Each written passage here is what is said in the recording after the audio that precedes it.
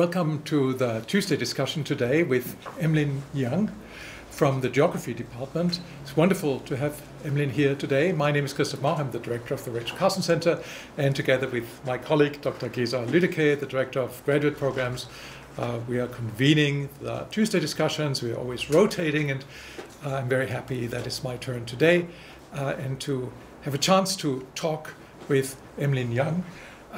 Emlyn comes from, maybe you want to even be seen in the picture. Sit here. He comes from China, actually from central China, from a village in central China, close to a place that we all know because of COVID, Wuhan. Wuhan, yes. But he was not affected by it because this was earlier when you lived there. Yeah. And he actually studied, got his BA from University Tianjin in the west of China.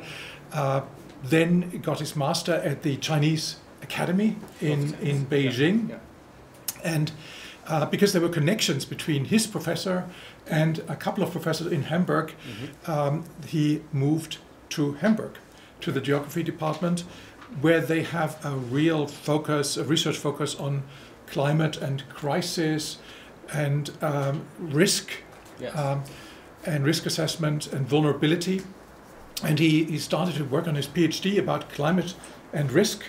However, having studied and having spent time in the mountains of southwest China, in a really rural area, he realized that the focus on climate and risk is maybe not the only one that makes sense, because he realized when he lived in these mountains that people are coping with floods. And like in ancient Egypt, in a way, where people knew that floods were not only negative, but something that they really needed, dealing with the climate crisis was also somehow related to coping with floods. And so he started to think differently, not about risk and vulnerability in climate, but about coping with climate, coping with floods. And that's what he worked on, that's what he did his PhD on. At one point he moved from Hamburg down to Munich because one of the people who's also been here in our Tuesday discussion, Matthias Garschhagen, who is the chair here in geography in human-nature relations? Human geography, yeah. Human-environment relations. Human-environment relations. Matthias needed somebody who would coordinate a big project about Vietnam, and he chose Emlyn, fortunately. And you are now an ERC grantee, right? Yes. So working on a project that we'll hear much more about.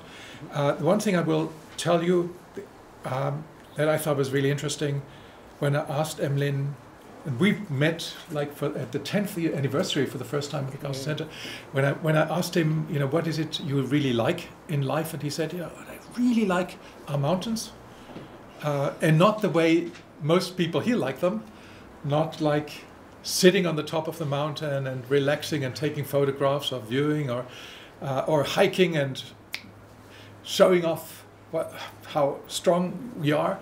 I like the mountains because of the people there, because the people who live in the mountains, they have great stories and they are different and they don't appear in the news. And so I can't forget that, and I'm very happy, Emlyn, that you are telling us today about climate and mountains in China. The floor is yours. So join me in welcoming Emlyn Yang. Yes. First of all, thanks very much, Christoph, for inviting me, for give me this opportunity to talk in Rachel Carson Center. As I talked with you, I have been in this center for several times, but mostly in workshops, seminars. We didn't usually talk personally very closely in the past, but this is the first time really I'm gonna tell the research that I'm doing in the next few years, and also a little bit information about my past experiences in my study and research. You see on the screen there are two sentences here, two statements basically. I wrote them to start the talk today. So first is climate warming will reach the 1.5 Celsius degree goal by 2050.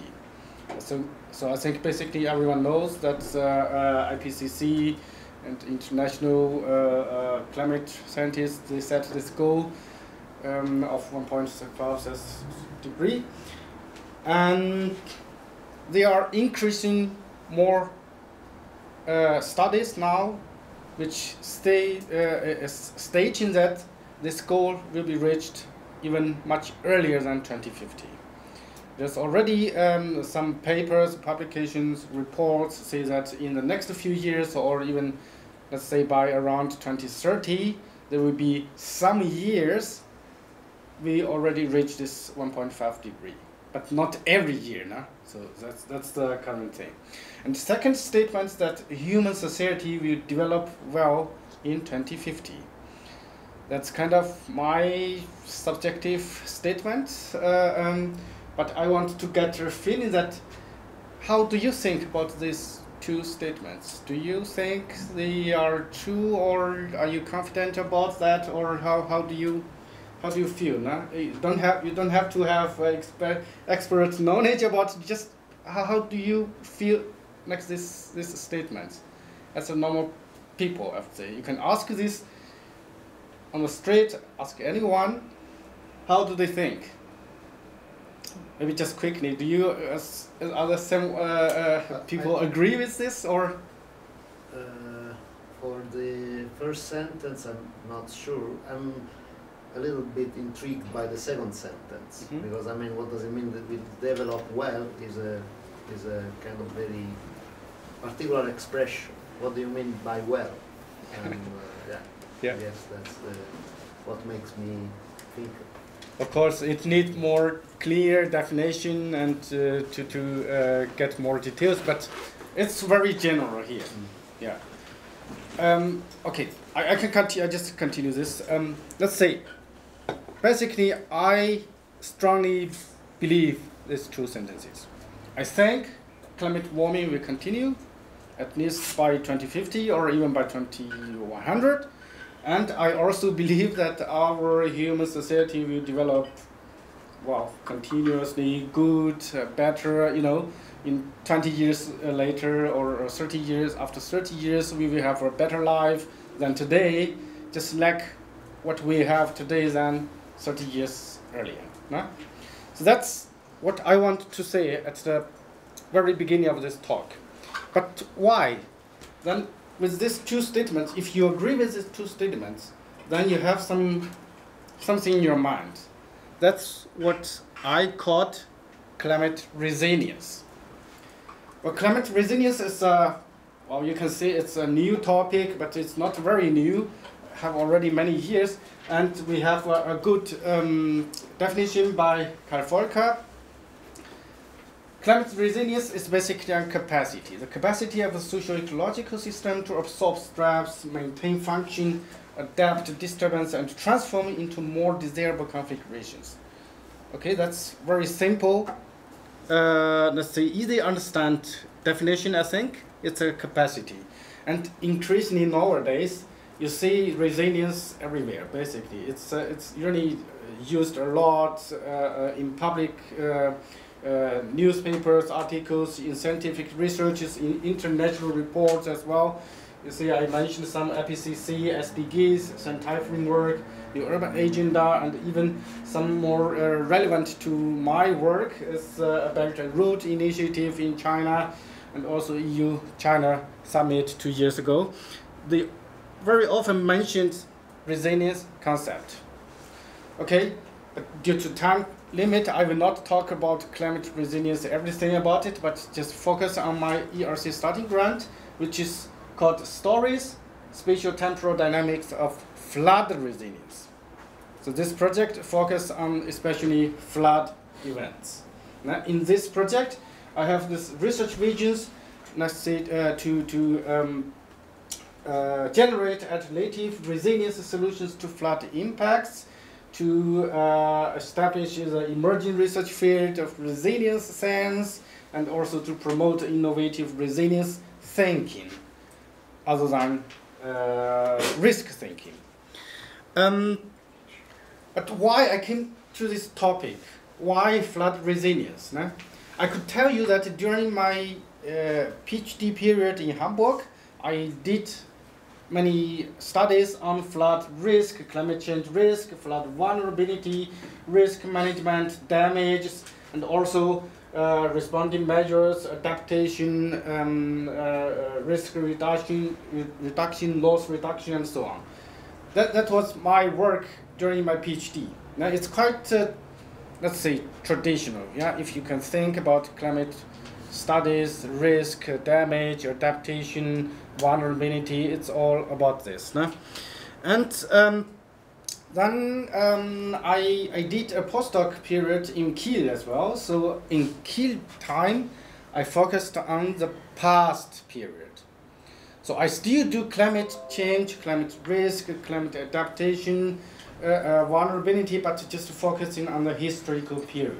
So that's what I did in Kiel. There I published a book and special issues, and especially this work is quite interesting. It's quite a nice graph, but maybe difficult to understand. And I just simplify it to 3 sentences.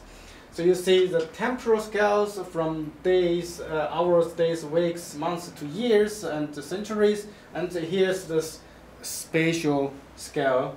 And a single measure is effective only in certain space and period. That means we, human society, deal with climate impact. We take different kinds of measures, many types of different measures, but a single measure only works in a certain time, scope, and space area. But measures have different effectiveness at the spatial-temporal scales. That means when you do something, you have an effect only in a certain area or for a certain time. But if you take all of the different types of measures together, you are able to, let's say, reach a certain level, status of being resilient. Yeah? So that's my, the first, not the first, but a major work of mine in the past years before the ERC grant. And then I did also quite a lot of household service in the mountain areas, but also due to a project in Vietnam, we did service in the coastal area in the south part of Vietnam, in the Mekong Delta. There, I found that it's our I don't know how to say, our knowledge of knowing that as vulnerable area may not be always true. Because we often say that the Karakoram mountain areas in Pakistan, how difficult the living environment is there, how poor the people are, and also these people in Vietnam, in the Mekong Delta, they suffer from flood every year, very often. How could they survive there? But when we usually go there and talk with people, and you find that they have a happy life, just like ours in the Europe, in Germany. Usually this is no much difficult than our life here. They are even more happier than what we are doing every day. Now that's interesting thing, make me think that scientifically we could estimate that, well, everywhere you can give a value, okay, how vulnerable you are in this country, how vulnerable you are in that area, but that's far from the reality, from the ground. And I start to understand why it's so different. That's why I came out this resilient thing. I think, of course, climate environment change have impacts on the society in different areas and the world, but people are able to deal with it at a certain level. Of course, not completely control them, but are able to make their effort and to still survive and develop in that kind of environmental stressful area. So then I came out this idea of this ERC project. First, the state of the art. I wrote that currently many studies or reports, they focus very much on climate risk, exposure, vulnerability, damage, losses, You see, when you read papers, it's always like this: climate crisis, risks, how serious it will be in the next years, and so on. But there are some ignorance of resilient, or we call it successful, flood management cases. It's not that every flood will cause people die, or will damage buildings, or damage a lot of things. No, it's not necessarily true. There are a lot of floods happening many places in the world, but don't have significant influences at all. And second is that we need some theoretical understanding of the internal drivers of a resilient system. Okay, in the past studies, people say a system could be resilient, high resilient, lower resilient, and so on. But we don't really understand how the system can be resilient, how the internal factors are working there. And the third is a missing function in the modeling tools. We need to assess resilience, we need to model resilience, we need new tools, new approaches, methodology, and so on. So the overall, the research question of the project is that how did and also how does human society develop and maintains resilience to floods? And the innovation points are basically pointed to the three knowledge gaps. To propose this positive perspective, internal drivers of flood resilience, and new approach combining agent-based model and the social network analysis. I have case study areas. The first one is the Tea House Road area. Maybe not many people heard about this term, Tea House Road area, but I can tell you simply that it's similar like the Silk Road. The Silk Road connects China, Central Asia to West Asia, then to Europe. But this Tea House Road connects also China here. Here's Southwest China, and here's Myanmar. Here's India. Here's Tibet. So this Tea House Road connects Central China through Tibet to India, or through Myanmar to India. It basically crosses all the mountain areas. Here's our high mountains. Here is mountain area. There are a lot of ethnic minorities living there. They are not the Chinese Han people there. And interesting thing is that if you consider the past, let's say 600-800 years, they significantly mitigated their flood risk in that area from the past to now. And then I have a second research area, the Mekong River Delta. Of course, we know it's a coastal river delta, high population density there, and interestingly, they are still living with flood. Over thousands of years, flood happens every year, very often there, but they didn't mitigate the flood itself, but they changed the social system or adapt to the flood, and they live with flood still year and year.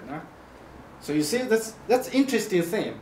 They are quite different. Mountain areas, plain areas, they are diverse, but they are connected by the Mekong River.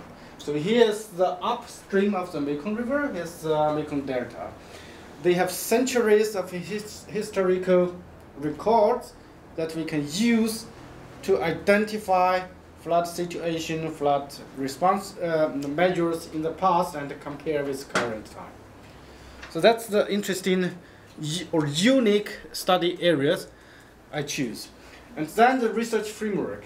I have 4 research packages in the project. The first one is the theoretical exploration of flood resilience. What is flood resilience? What are the major components of flood resilience, and what are the factors in it, theoretical study. And then the second work package is the empirical case studies in the Tea House Road area, in the upstream of the river. And I take 2 smaller areas in the Tea House area. First is the Onion River Basin and the Erhai Lake Basin. So just do empirical case studies. The third one is to model this spatial-temporal dynamics of resilience changes. I use agent-based model and social network analysis. Then the fourth work package is trying to transferring some knowledge and research results from the mountain areas to the delta area in the Mekong River Delta, and also try to generalize the research results to a larger scale or to other areas on the Earth. Yeah? So you see I have theory, case study, model, and application. That's basically a design of the research framework. Then methodology. That's also an interesting and also quite exciting part. Because normally you can think how people do flood studies. When you read papers in hydrological scientists, how they do flood, in flood damage or losses assessment, how they do flood studies. Well, okay, you have a feeling of how flood studies could be. No? But here in my work, I do flood resilience. First, use agent-based model. Agent-based model is able to model the interactions or relations between flood event and people. That means the flood starts or happens and impact people, society, and then people start to take measures, take actions to protect themselves, reduce damage. Nah? So agent-based model connects flood and people. And then I use social network analysis for another part. Social network analysis is able to analyze the interactions between different groups of people. Nah? So in this way, I combine these two approaches together. I will be able to model flood and human interactions in a networked system. So that is quite new, I have to say. So far, still quite new, I think. So in this way, we are able to analyze and also even model this impact response feedback in the system. And you could say that different people, different group of people, different organizations, institutes, departments, and so on, how they work together to jointly cope with a flood impact. Nah? So that's the methodology. Then I have data collection and analysis. This, as I said, I target to explore the flood resilience in the past time. So I will collect historical data of the past 600 years, maybe even longer. Use some unique event level data, reports by locals, responses from central imperial administration. You know, because of the area, there are ethnic minority regions. They have some special connections with Chinese central government, the imperial government, and so on. I can talk more details about that, but they are basically available resources which recorded the flood event in the past time. And also I do some recent studies on the flood events by household surveys. So as you saw that, I will do case studies in the Tea House Road area, and I will do the household surveys of at least 800 households in Erhai Lake and in river, and compare with the Mekong River Delta with households there as well. And of course, there are some second-hand data which will be used to make more concrete analysis. To here, it's basically my project idea. You know what the project is now. And since Christoph asked me to be short, so we leave more time to discuss, so I will not give more details about the project, but just one more slide. Okay, sorry, no, that's not the last. It's just a nice graph to summarize everything together. Okay, I have theory study, I have positive and perspective, simulation methodology, I have this spatial-temporal scales, agent-based model, resilience, and then to reach some big gains in the end. No? So it's just a summary, a nice graph to show the idea. Then this is the last slide. But what is beyond this ERC project? Okay, this ERC project is nice, it's 5 years, a lot of money and people, students, but what's beyond? I have some rough ideas already. After this project, I will still focus on resilience, the concept of resilience, but may extend it from flood event to more climate impacts. Let's say heat wave is a serious problem as well. Sea level rise, tsunamis. Nah? It could be many others. But basically, to solve or to give generate some knowledge to fill the research gaps. Let's say positive progresses are not well evaluated yet. Positive potentials are not explored. We often heard warning messages or negative warning messages to the future.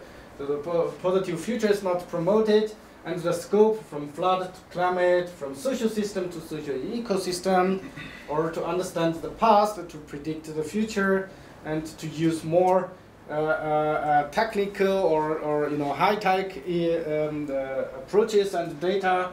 And in the end, I could already imagine the next 10 years or maybe 20 years I will dedicate to resilience studies. I will try to create a resilience hub, develop resilience theory, generate resilience solutions, establish resilience science, and to promote resilience thinking. That is my talk, and I'm open to discussions here. Thank you.